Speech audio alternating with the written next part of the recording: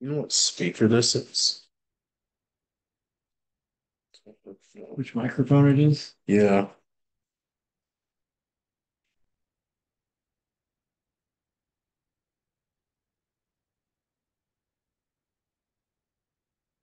A best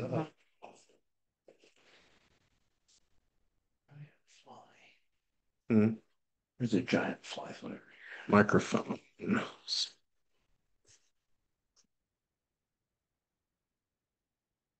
Test. Test. Test. That's not it.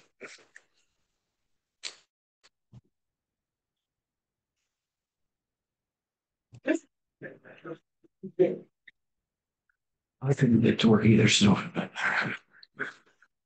Sound. Choose your sound input device. HD audio driver for display audio. Is that it? It's not the speaker, right? no, I wouldn't think so. Oh, that's the output. That's input. Here we go. Microphone array.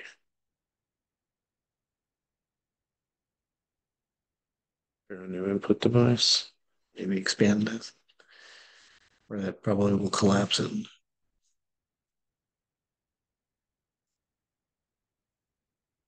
Two channels. Oh, that's not it. Test your microphone. Hello, hello, hello. 3%. So no, that's not it. It's just add a device. Um, Test, test, test. oh, hold on. There's the other one. Cisco. Test.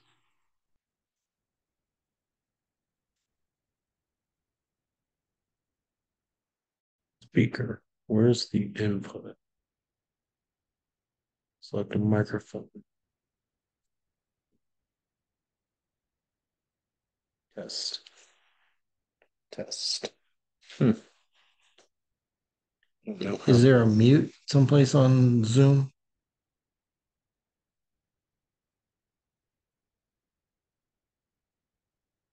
what's that? Is there a mute? Is it Yeah, muted you can someplace? mute it, but so this is just pulling from the computer audio right now, which I guess would be fine. And then I guess we can have Matt show us this later. Choosing it. And then when I hit add device,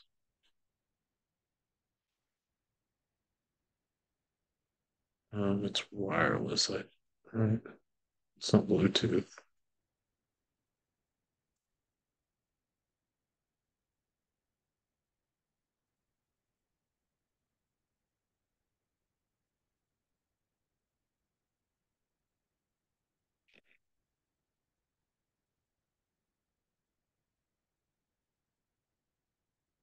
Hey, perfect timing. Perfect. Right.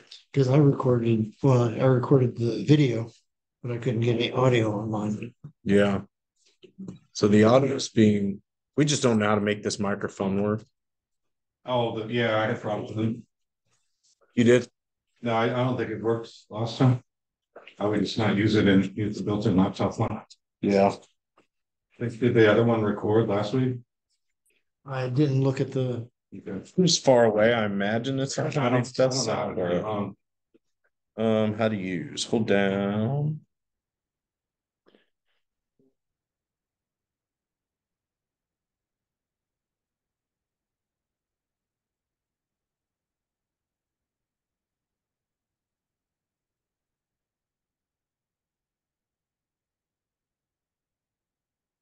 They have a worship service today. I don't know. We can just use the computer audio.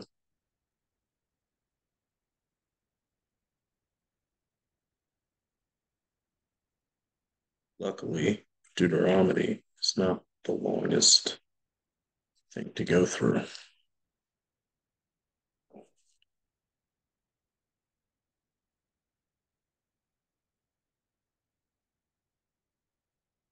What's this?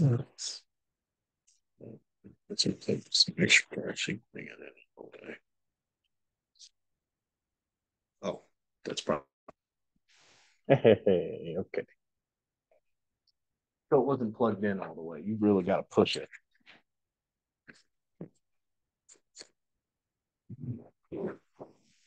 Test. Test. All right, good deal. Okay. Share screen.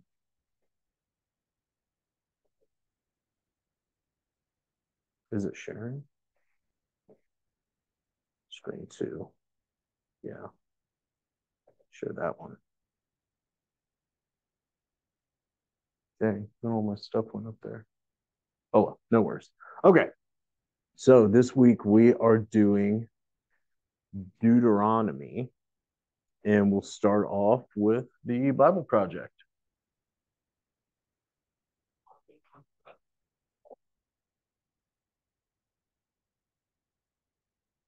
Oh, oh maybe.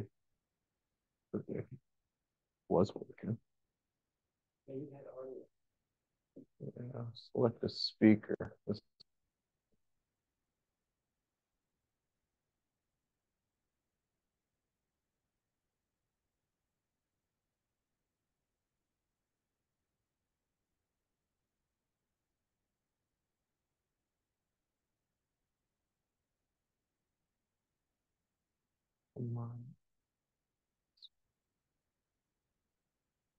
Maybe. You'd think we'd be more technologically, yeah. Yeah.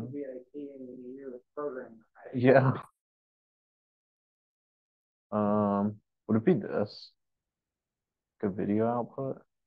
No.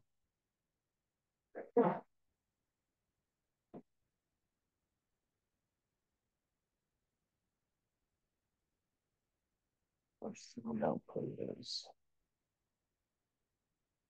Oh, there. Sure. And we'll start from the beginning. The book of Deuteronomy is the fifth book of the Bible and final book of. After the Exodus from Egypt, Israel was at Mount Sinai for 1 year, entering into a covenant with their God. And then they had the disastrous road trip through the wilderness, and the Exodus generation disqualified themselves from entering into the land promised. And so Deuteronomy begins with Moses standing in front of this new generation, explaining the fullness. And it's from here that the design and purpose of the book unfolds. Deuteronomy is a series of speeches from Moses where he's calling the next generation of Israel to be faithful to the covenant with their God. At the center of the book is a collection of laws, which are the terms of the covenant between God and Israel. Some of the laws are new, but many are repeated from the laws given earlier at Mount Sinai. And that's actually where this book gets its name, from a Greek word, deuteronomion, which means a second law.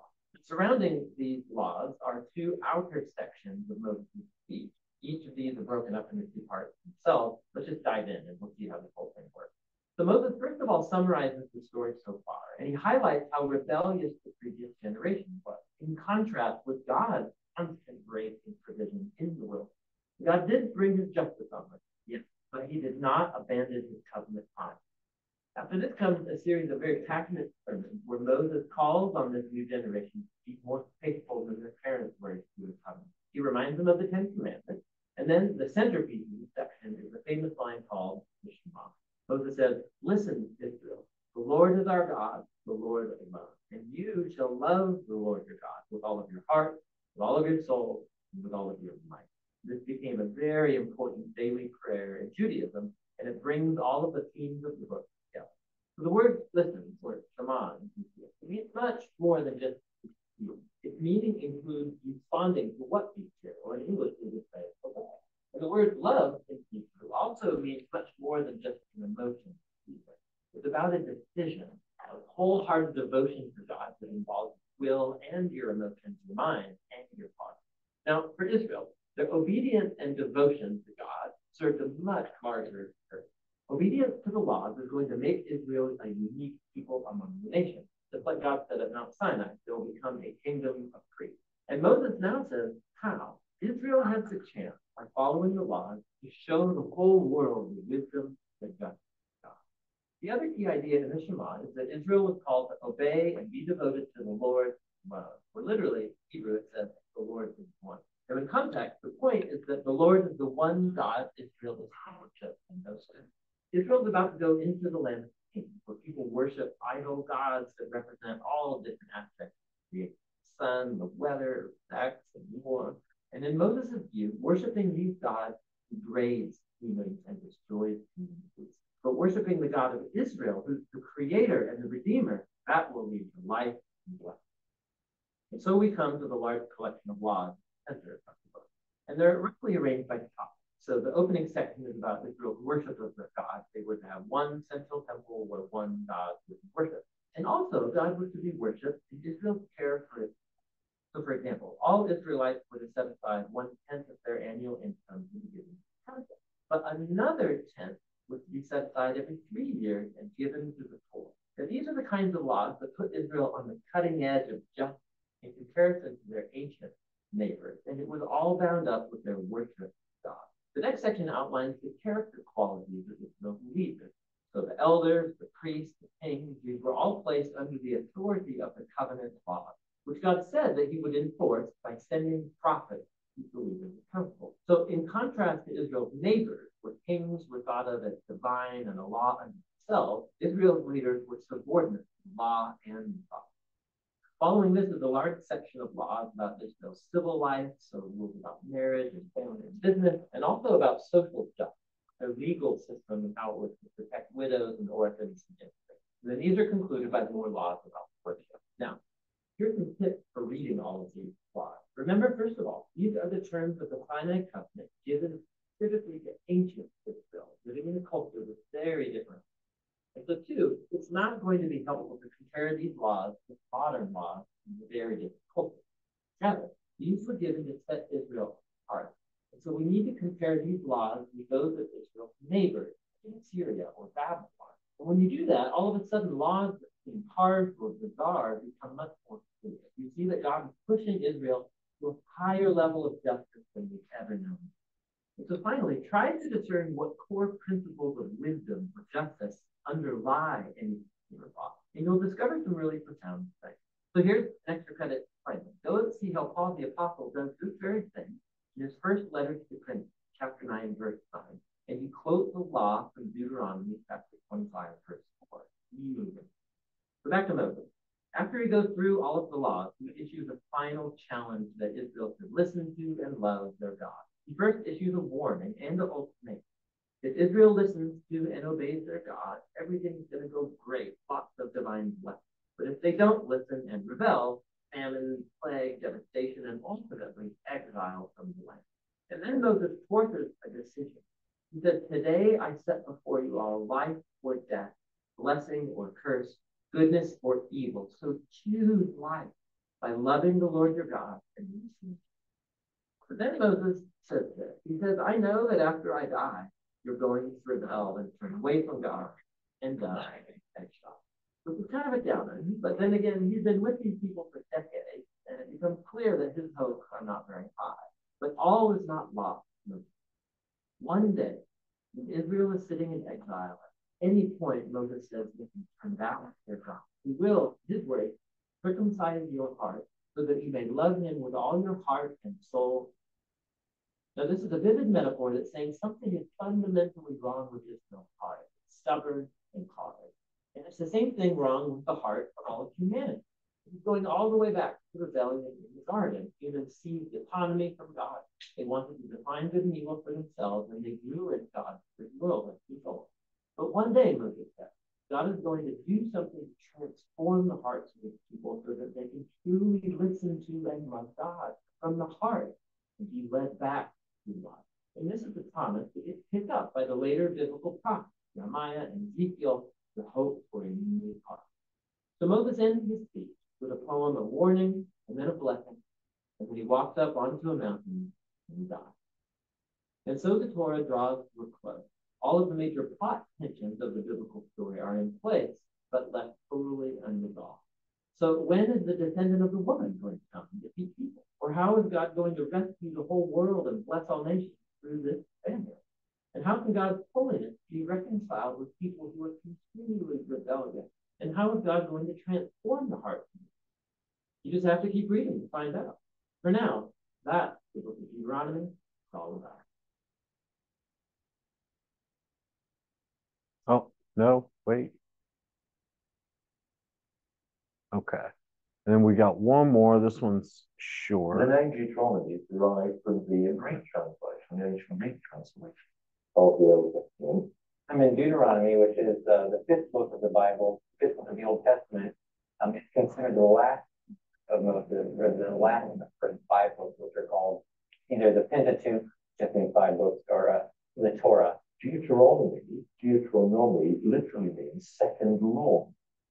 And it's actually a slight mistranslation of the phrase that's used in the book of Deuteronomy, chapter 16, where it talks about a copy of the law. It has a very distinctive role and play at the end of that first part of the Old Testament. And a very distinctive form in that it's presented as a farewell speech or a set of farewell speeches by Moses. He died at the end of the book, in the final chapter, chapter 34, immediately afterwards, the story continues then in the book of Joshua. The Israelites, under Joshua's leadership, cross the river Jordan, and they enter and begin to take possession of and to settle in the land of Canaan, Palestine. It's a rather mysterious story in Deuteronomy 34. We're told that Moses, when he's delivered this farewell speech, he goes up a mountain, he looks across the Jordan, he sees the promised land that the people are about to go in and enter, but he himself is not going to enter the promised land. That's been made clear already.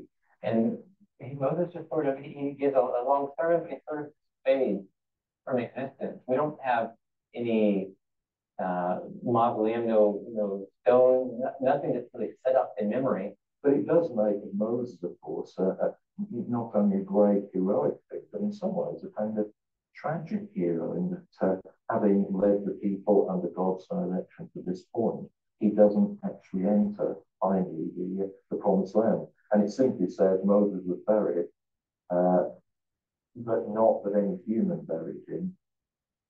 God buried him. It's perhaps worth saying something here about the question as to whether Moses did write the book of Deuteronomy. I mean, it's presented ostensibly as a set of farewell speeches by Moses, as I said, but most modern scholars, at least since the early 19th century, have come to believe that Deuteronomy, as we have it, is a much later book. So you may have seen certain more conservative Jews during perhaps the morning prayer or a time of prayer. They're wearing leather boxes on their wrists or on their shoulders and on their heads. And this idea to wear these boxes, it comes from Deuteronomy. In Deuteronomy chapter 6 is this famous prayer called Shema. You shall love the Lord your God with all your heart, with all your soul, and with all your might. Keep these words that I'm commanding you today in your heart. Recite them to your children. And it goes on, and then it says, bind them as a sign on your hand, fix them as an emblem on your forehead. So they wear this just, in trying to be consistent with what they believe that the tradition of Scripture to tell them to do. They will actually wear these leather boxes on their arms and on their shoulder, on their forehead.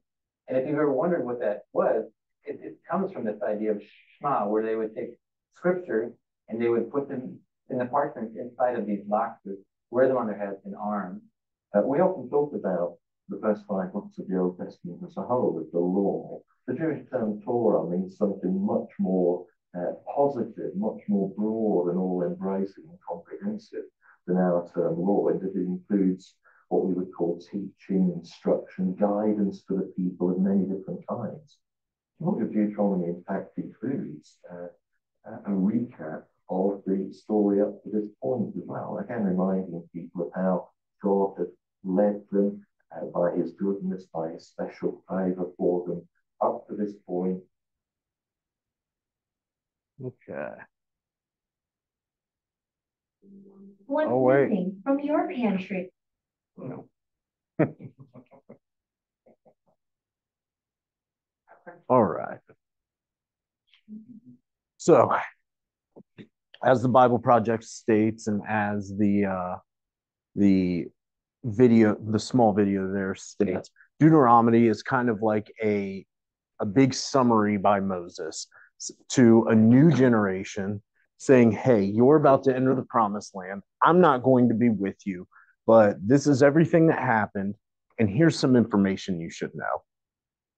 It is the very last book of the Torah. And this is just Moses addressing the people before his death. Now, we should talk about the small controversy of, did Moses write the book? And there's some good evidence to say that maybe he didn't write the book, but for the most part, the authors of this textbook and my own thoughts are probably that Moses wrote the book with a couple addendums at the end, after he died, before the book was fully formed. And that's probably the best way to understand it. And if you want to dig in deeper about, did Moses write Deuteronomy, that would be something fun to do on your own time. So we will do kind of a run through this and going to answer answers in our books, because the answers in our books are actually really great. So if you skip down to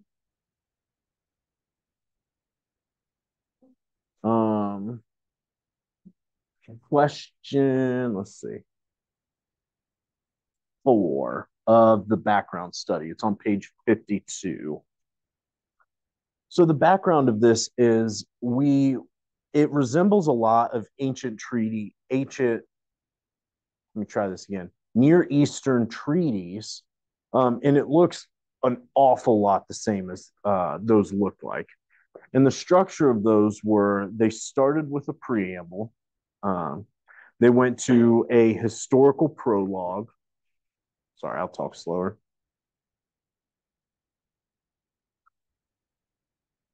Which is where we see Moses going through and giving a recount of the law and what's been happening the past 38 years. Stipulations dealing with what is expected, which is the major the meat of this book. A statement regarding the document's display, storage, or terms for its periodic recital. A list of witnesses and curses or blessings to be affected by the gods according to the performance of these stipulations.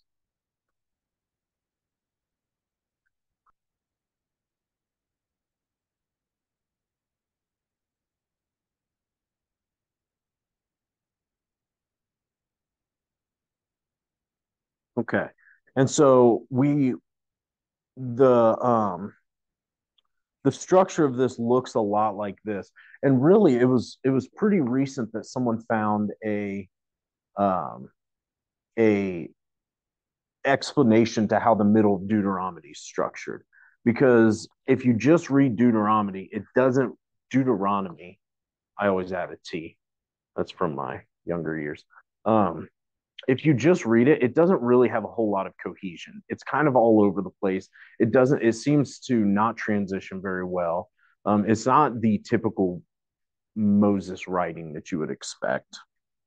But recently, someone has discovered that it's really structured as a review of the Ten Commandments in the order of the Ten Commandments, which is great. So let's see. History. Formalization of the covenant between Israel and Yahweh, renewing the covenant with the second Exodus. Okay, so we will start with these and kind of go through. And it's good to know, I don't remember if it's a question, but if you're taking side notes, commandments 1 through 4 address issues as they pertain to God. So our relationship with God. And then commandments 5 through 10 address issues as they pertain to human beings. So 1 through 4 is God, 5 through 10 is human beings. So commandment number 1 is divine authority. You should have no other gods before me. And these chapters are 6 through 11, which are different from the rest of the Ten Commandment chapters in that they don't have any specific laws.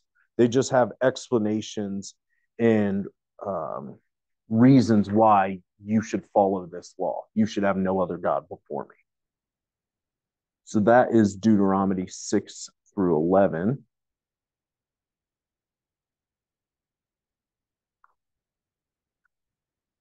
And the good thing about this is some of these commandments are very confusing, in my opinion. Some of the 10 commandments that God gives it's a little bit weird to see how they would fit in our society and our structure. And this kind of gives a good explanation for those commandments, for why they would fit. And he kind of goes in depth of what they mean, similar to how Leviticus is done, but just slightly different. Commandment 2 is you shall not make for yourself any idols. And that's Deuteronomy 12. And like the Bible Project said, so they were about to move into the land of Canaan, which is a land full of idols. And I don't know if you have been here yet, but if you have something to say, just interject because I love hearing what other people have to say. Great. But they're moving into the land of Canaan. And the land of Canaan is full of idol worshippers. And the point of you shall not make for yourself an idol is God saying, I cannot be condensed into something that is visual. So that's why the temple was created. That's why these rules around the temple were created, was for God to say, hey, I want to dwell somewhere in the earth, and that's not going to be on an image that you've created. So he's giving them warnings saying, hey, before you go in there, make sure that you have this in your heart that you won't fall into making idols like they do. And the stress is uniformity of what they're doing. You go to one place, you worship at one place, you find me at one place. Catholic Ten Commandments. So I skirt that one. Wait, what? The Catholic list of the Ten Commandments don't include Leviticus.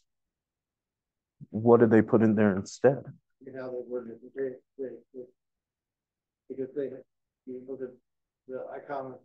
Oh, all the icons yeah. in Eastern Orthodox and in the Catholic Church. Yeah. That's interesting. I never knew that. Yeah, I ran across that in Leviticus. You know, like our church, we have a cross. We got closest we get. Yeah. Mm-hmm. And I cannot. Wow. I didn't know that. I've never heard that before.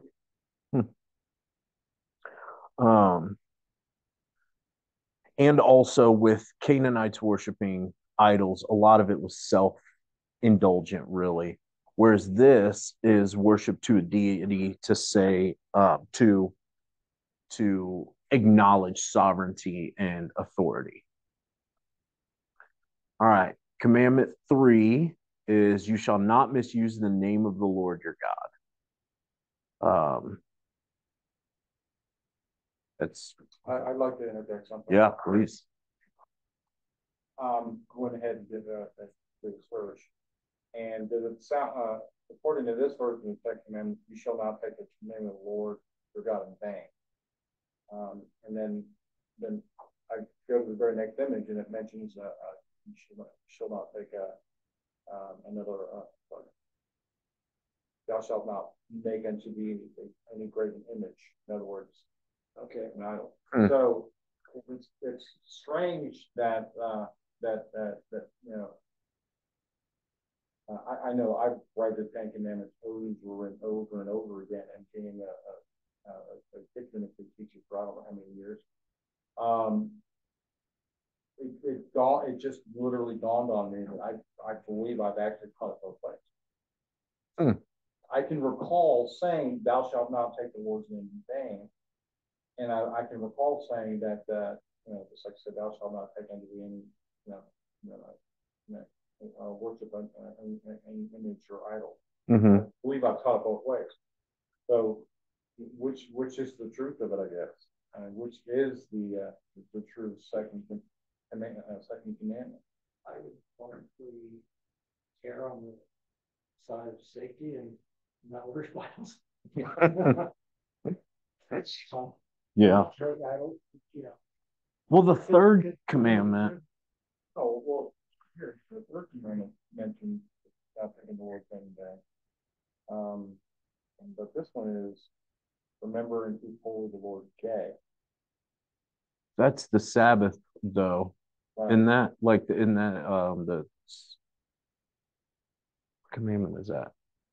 Oiv smashwick. One God. Images, vain. Sabbath. That's the fourth Okay. commandment. All right, well, again, according I got this off Etsy, but they would have got it from somebody, and they specifically mentioned two being not taking the Lord's name in vain, and three remembering the Sabbath for the Lord's day, and then goes into honoring the father and the mother. Four. Catholic Archdiocese in Melbourne, because I'm the Lord your God, you shall not have any strange gods before me. You shall not take the Lord's name in vain, the Lord your God name in vain. Remember to keep the Lord's day. Honor thy father and mother. You shall not kill. You shall not commit adultery. Not steal. You shall not bear false witness against your neighbor. You shall not covet your neighbor's wife. You shall not covet your neighbor's good. Yeah, that's what I have here. Yeah, no idol. No idol. So they just take it out completely. Yeah, they kind of what? Yeah. That's interesting.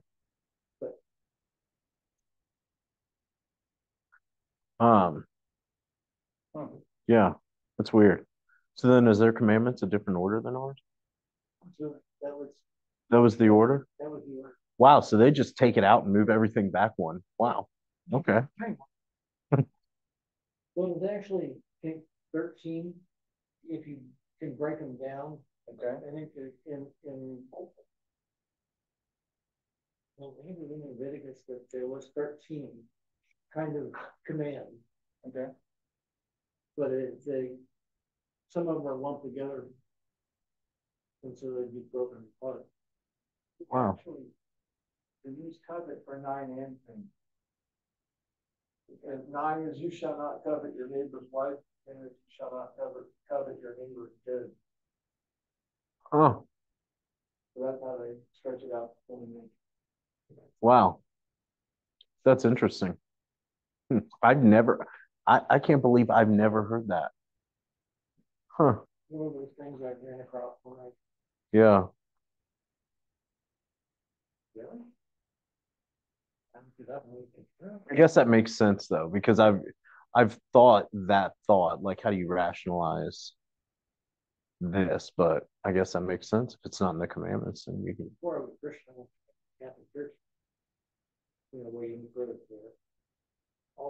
wants to start moving. Yeah, right.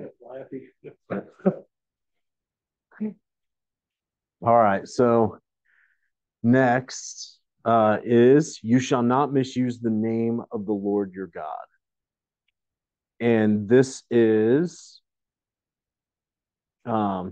just Deuteronomy 13:1 through 14:21. And it basically outlines that no one is held blameless when it comes to this. It doesn't matter what type of authority or religious leader you are, or everyone across the board gets this judgment hard if you misuse the name of the Lord your God. Commandment 4 is observe the Sabbath day and keep it holy. And that is Deuteronomy 14:22 through 16:17. And this is just basically God has the right to receive honor for work in creation and really also what he did to bring them out of Egypt. And this talks about dedicating goods, like it said, the 10% to the religious leaders, 10% to the poor. It talks about the dedication of goods and all that to in this section as well. All right, so now we have a transition from divine to human. So, any comments before we move on? This is the picture that they were talking about with the box on the forehead and box on the arm. Dylan, Uh-huh. it's Dylan. Yes. Phylacteries. It's one of the modern Jewish sects, it says. Yeah. Weird, but okay. So, commandment 5, honor your father and mother. And this is so I love this. This Moses talks about how the family structure is basically how the Israelites are going to survive. And all of that starts with acknowledging that there is a human authority, your mother and father. And if that's true, then it goes back to my proofing classes. If that's true, then there's a human authority over your mother and father. And so that helps glue together the structure of Israel and helps them survive because of this simple rule: honor your father and mother. And as a caveat,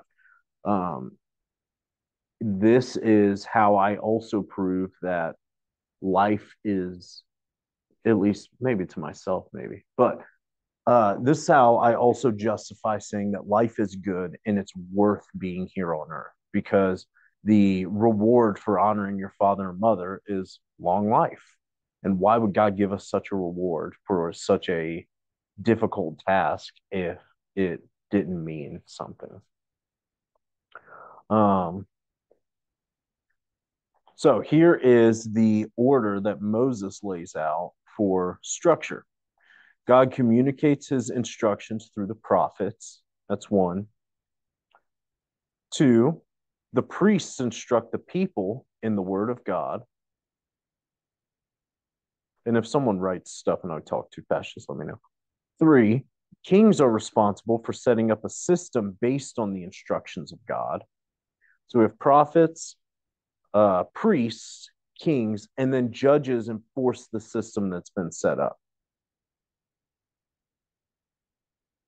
And then there's a need for everyone to honor that system and honor those people, honor those human authorities, because each of them play a significant role in God's plan for Israel. All right, so the next set of commandments are a little bit weird. They group them kind of all together, and there's not really any cohesion in transition between these next 3. So you have, you shall not murder, you shall not commit adultery, and you shall not steal. And the Bible verses are up there, commandments 6 through 8. The dignity of existence. So life may be taken without violating the sixth commandment. And Moses says this is for things such as war and what was the other one? Oh, capital punishment. So violation of laws.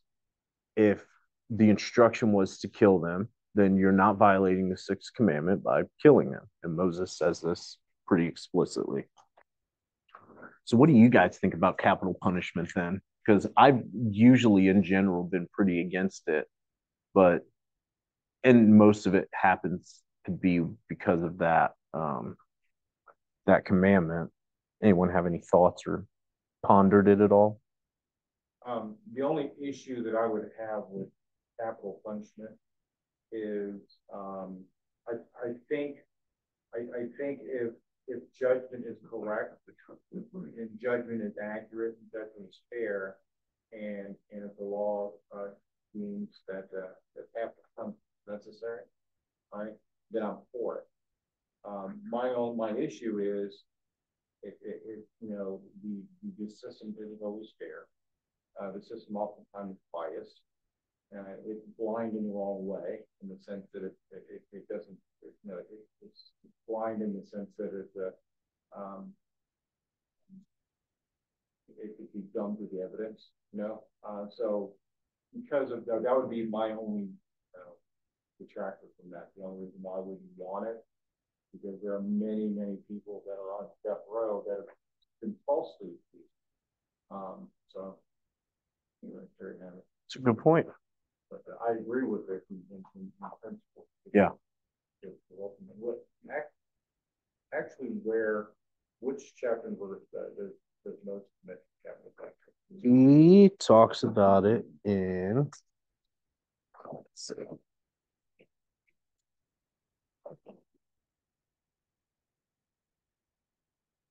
Um,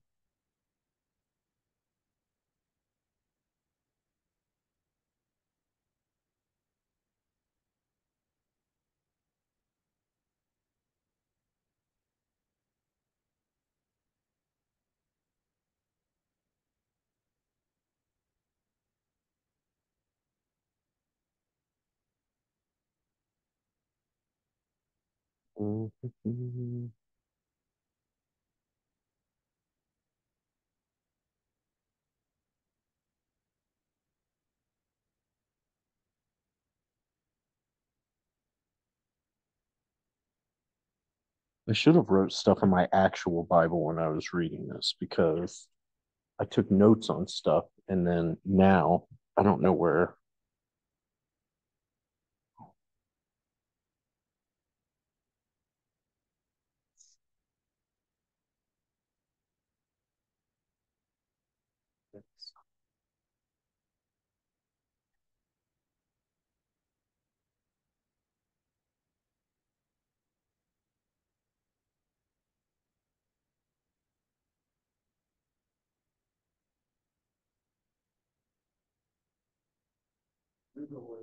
Deuteronomy 22, 25, and 26.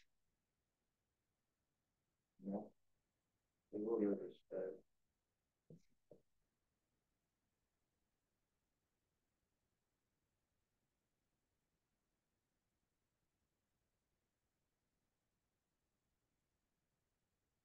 Also there. Yeah, that's it. 21:22. That's what the Lord is dead. Oh yeah. And if a man has committed a crime punishable by death, and he is put to death, and you hang him on a tree, his body shall not remain all night on the tree, but you shall bury him the same day, for a hanged man is cursed by God. You shall not defile your land that the Lord your God is giving you for an inheritance.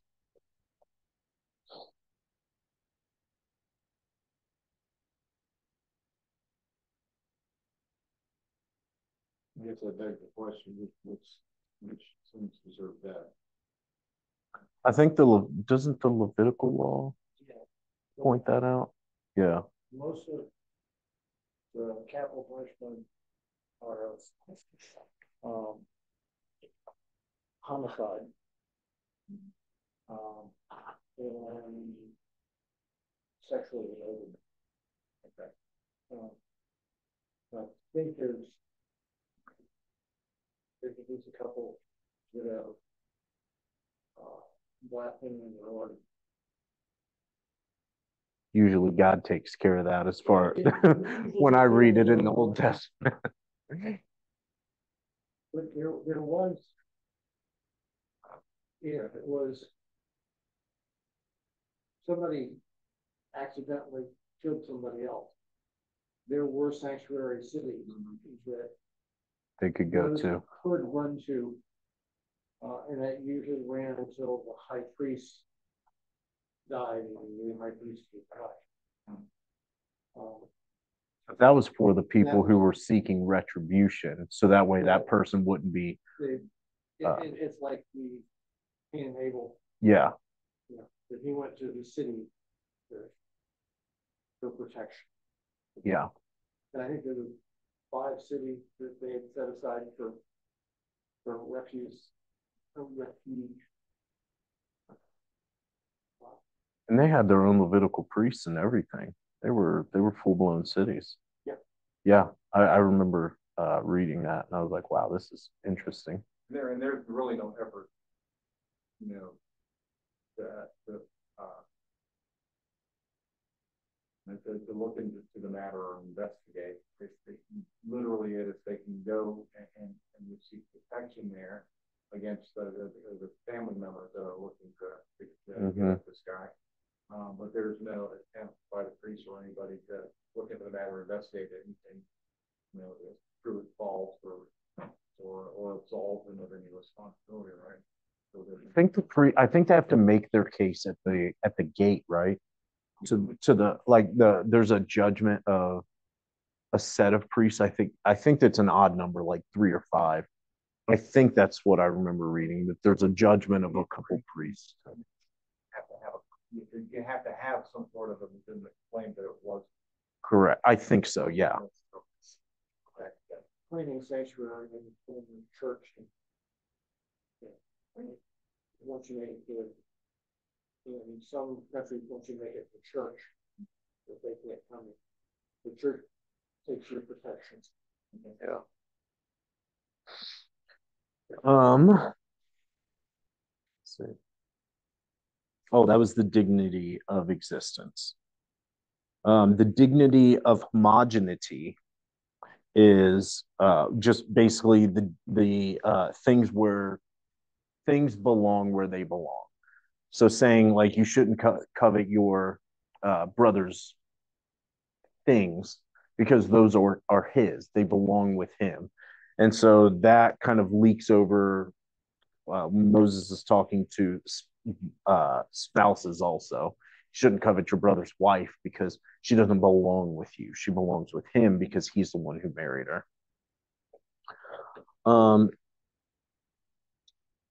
And the dignity of personhood.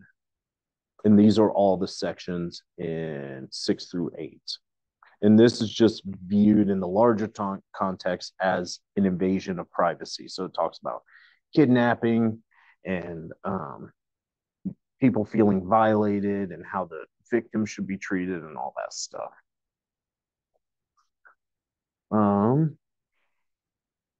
Commandment 9, you shall not give false testimony against your neighbor. This picture. So this is a picture of someone using a millstone, and one of the things stated by Moses is that you shouldn't take your brother's millstone, even if you just take the top of it, because it's not functional without the top of it. So if your brother has something, don't even take part of that, because then it becomes non-functional, and then you don't have a millstone to make bread, and then you die because you haven't eaten. You shall not give false testimony against your neighbor. That is commandment 9. That's 24, 8 through 16.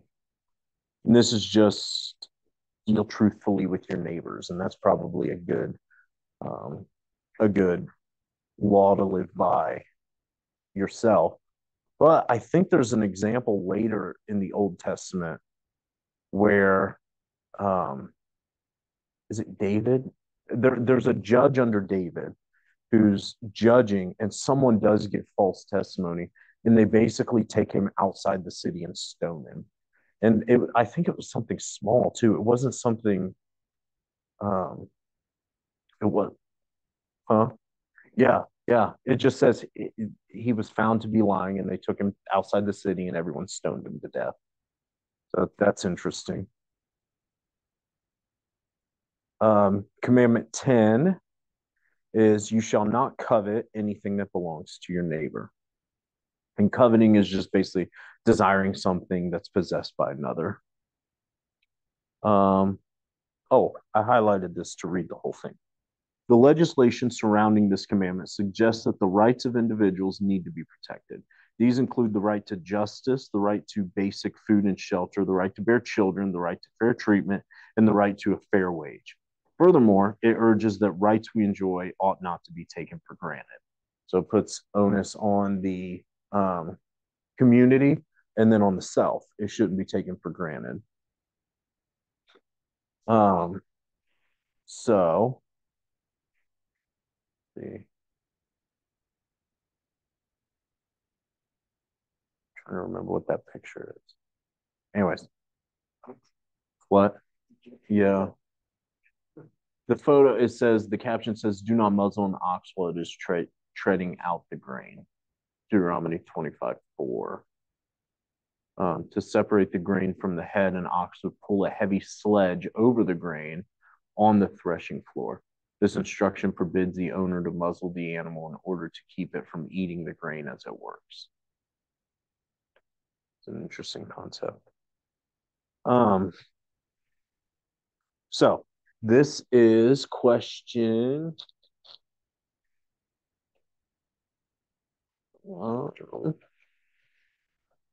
8 on page 51. The importance of Deuteronomy is that it makes clear that the law was never intended to be a mechanical list of inflexible rules. The law provides a background basically for what God is looking for and true morality, basically. So the is something that's written down, but then at some point it should come from the heart that what is moral and what is not, basically. And this is something that's highlighted as something that Jews really appreciate about their God, especially at this time, because the people of Canaan worshiping other deities, those deities could flip on a dime every day what they desire, what they want. Kings were considered deities, so they could change what their desire was. And you never knew really from day to day what would please these deities. So you could be in their good graces one day, and then the next day you're not, and you have no idea why. The Jewish God laid out all of his rules and requirements. And he said, these are the things that make me happy. This is how you can get closer to me. This is how you can present a area, at least in the world, that I can dwell in, which is awesome. And then the question 3, what is the Shema? Or Shema? Shema. Shema. And that is the Hebrew word for hear, and it's found in 6:4-5.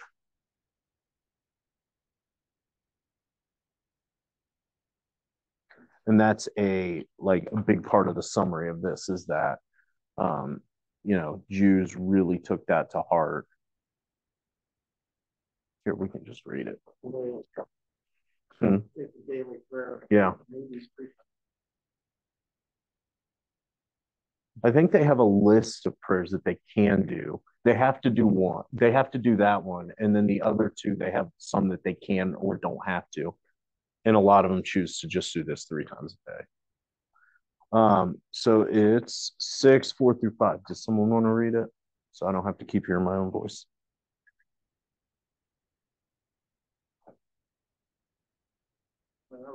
All right.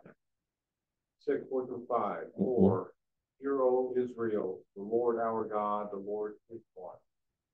You shall love the Lord your God with all your heart, all your soul and with all your strength. And these words which I command you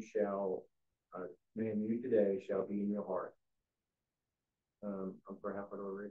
You can read through 9 is where You shall teach them diligently to your children, and shall talk of them when you sit in your house, when you walk by the way, when you lie down, when you rise up.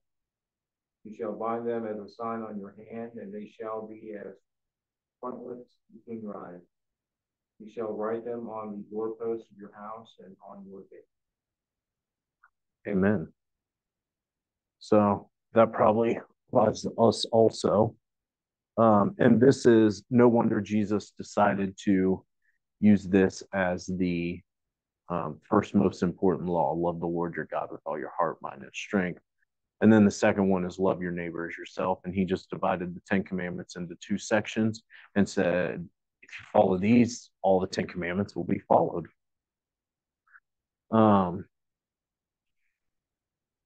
Let's see.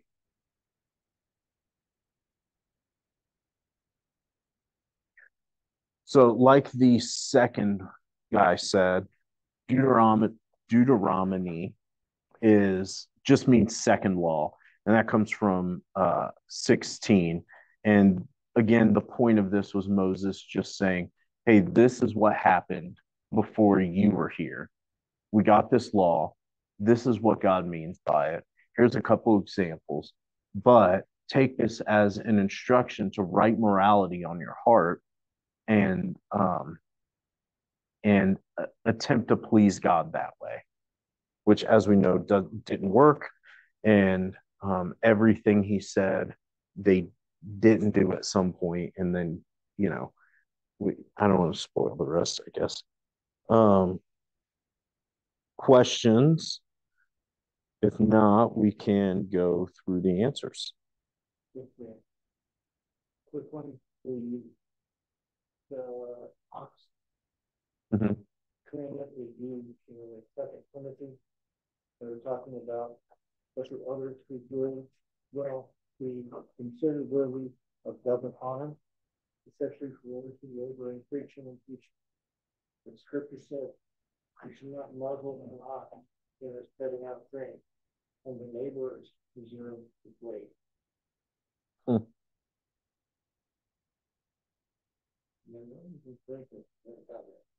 They actually, so this kind of points to how the priests receive something. I don't know. I don't remember if Nicole mentioned it Sunday or not, but the way that the priests got their food was they would cook it, and then they would stick a fork in it, and they just got what was there. So as they were working, they took their portion, their food, and then that's what they got. That was theirs, which happened to be the best. There's a lot of legislation or rules in Leviticus that deal with the burnt offering is the entire offering.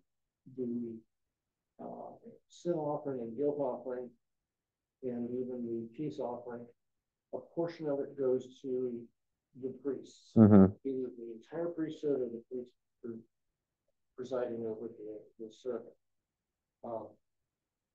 So there was, even in Leviticus, early Leviticus book, there was portion set aside for the Levites because they didn't inherit anything. Yeah. The tribe. Yeah. They were forced into the city. I think there are some grazing land, but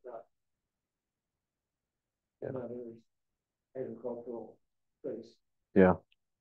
It's a beautiful interaction to read all of that stuff between God and the Levites. Okay, so and the retribution principle is just conforming to God's expectations is rewarded, violating his commandments brings punishment, and that's the summary of what that means. So, what does the book of Deuteronomy summarize? This is question 1.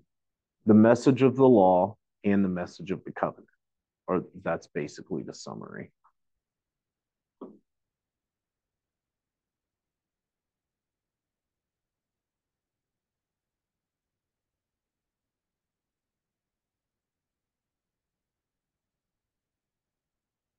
Question 2, critical theories. I'm not sure. I didn't find them in the book.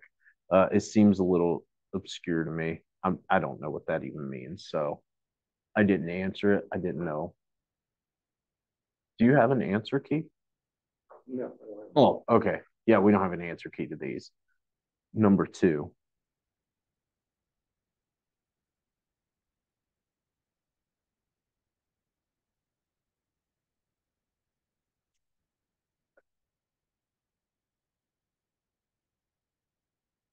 Problem we're talking about authorship merges or whether it's a post-exile, Oh, yeah. from the priesthood. I think it'd be mostly priesthood. Yeah. Yeah. So I've read most of that and I found it pretty interesting, but I didn't think that it was worth talking about because I wasn't sure if it would be, you know. Yeah, when you get into textual criticism or source criticism, it gets Yeah. Yeah. And then I'm just spouting someone else's opinion that, you know. which is very, very contentious. So I guess then the two theories would be whether Moses wrote Deuteronomy or if the priests did afterwards.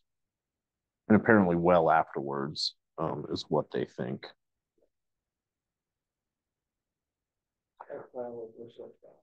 Yeah.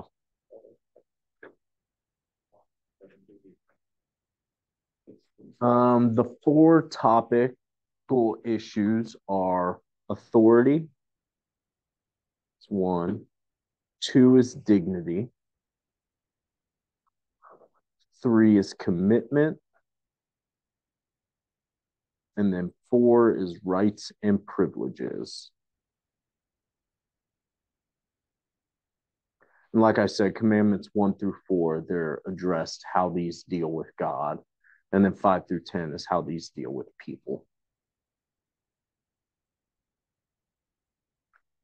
Chapters 6 through 11 differ from chapters 12 through 26 in that they do not consist of individual laws.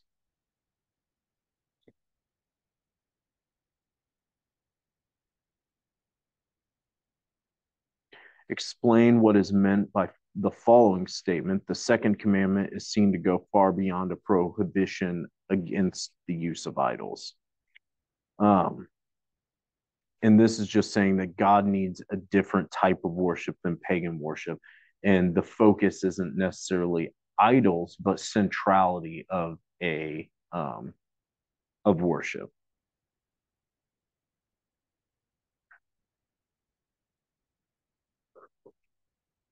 Divination is seeking information about the future from a supernatural source.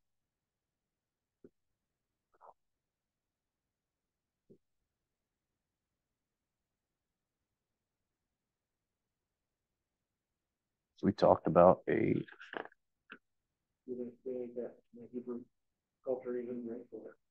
They used to sacrifice animals, they could be sacrificed animal and then expect the insides to see that they can judge by the side getting whether to go to war. Really? Yeah. Wow. Yeah. Their guys were a little. Yeah. Yeah. Iffy. They didn't communicate as clearly, I don't think. They needed a Moses. Briefly describe the reasons for and against Mosaic authorship. So just a couple of the things is temple worship. The Deuteronomy talks about temple worship, and the argument is this couldn't have been a problem before the death of, or yeah, this couldn't have been a problem before the death of Moses, centrality, because they were moving in a tent anyways. It was once they settled that this would have been a problem. And another one is chapter 7. They say that chapter 17 must have been after the establishment of a monarchy.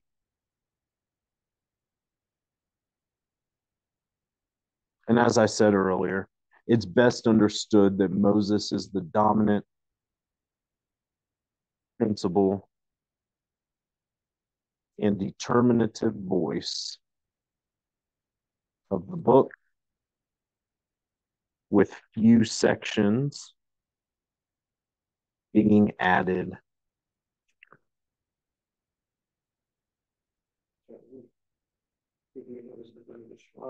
Teach your children.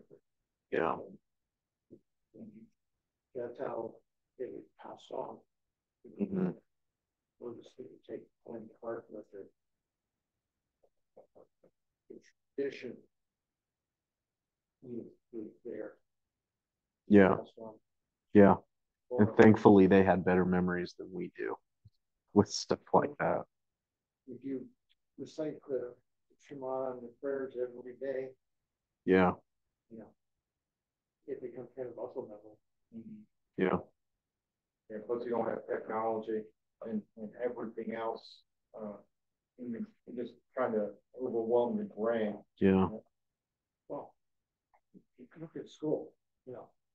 I grew up pretty carefully used to like yeah.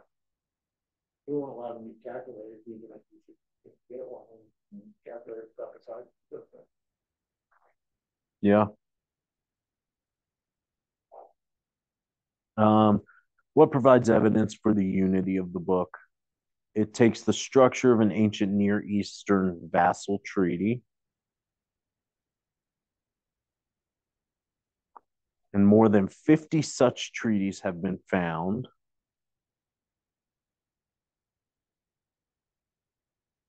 From the middle third millennium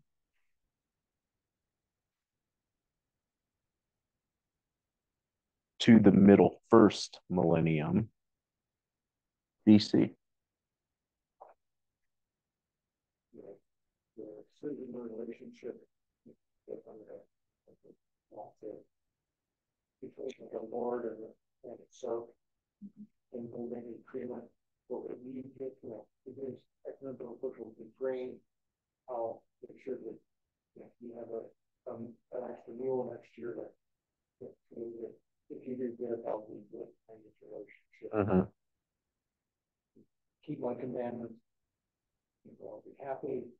So Destruction. destruction. But I won't wipe you out.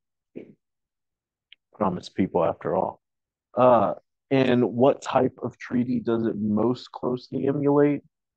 The mid-second millennium treaty, which would date confidently to the time of Moses.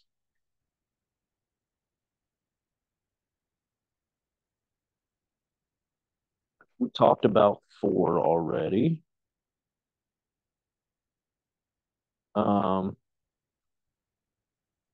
The difference between the laws in the Bible and the laws of ancient Near East would be the laws of the ancient Near East served as self-serving,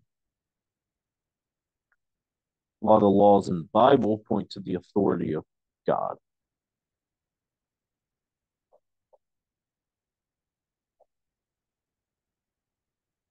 Their law changed day to day,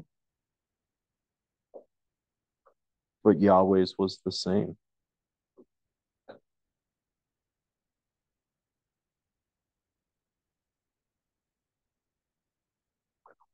Number 6, why was centralization on the temple so important for Israel? It preserved uniformity in religious teaching and practices.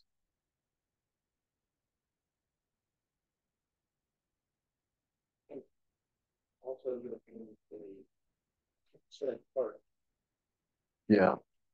you know, being holy, which was only one choice, there's only one focus on it. They can't go to Samaria and worship the temple. Judea and Jerusalem. Yeah. It's part of God's intent to make the Israelites a separate people. then we can make keep it pretty still.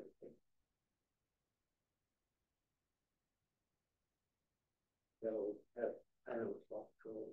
Yeah.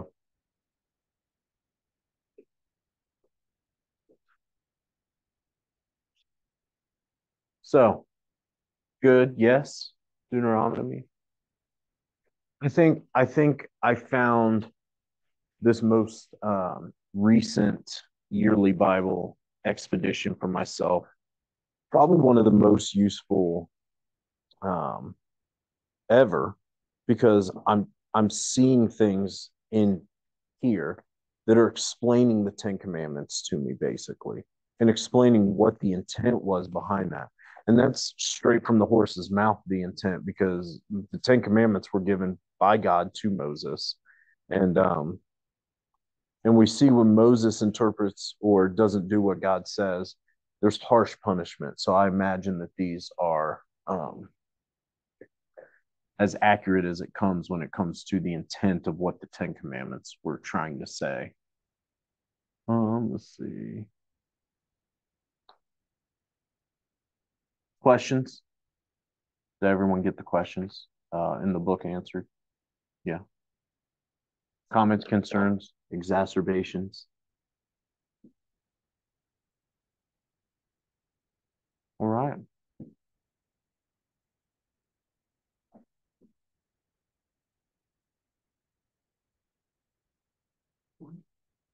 Next, we go to, next week we'll just kind of do a summary of kind of what happened and then an introduction to what's about to come. So we're moving out of the Torah and moving into the historical books, which is probably my favorite. If Genesis is my favorite book of the Bible, the historical books are probably my favorite section of the Bible. It's fascinating, full of stories, full of war, full of. It's like watching a TV series, reading through this stuff. Yeah, it truly is. I mean, yeah, it hooks you in. And he went from here to here. Where's that? Yeah, I do the same thing. You're looking at the map and like,